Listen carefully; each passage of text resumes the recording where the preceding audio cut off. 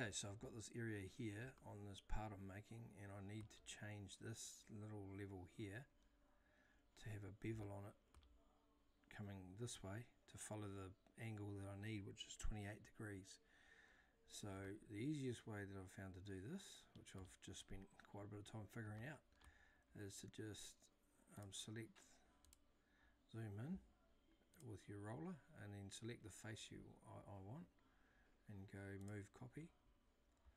Just make sure it's selected for rotate, because normally it will come out on this here. Set it for rotate, and then we want to, we've already got the face selected. I've set it to faces selected, and the axis we want to pivot from this outside corner, so we want to click that. Now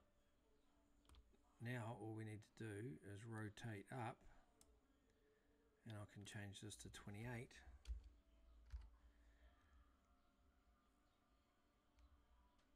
and then OK,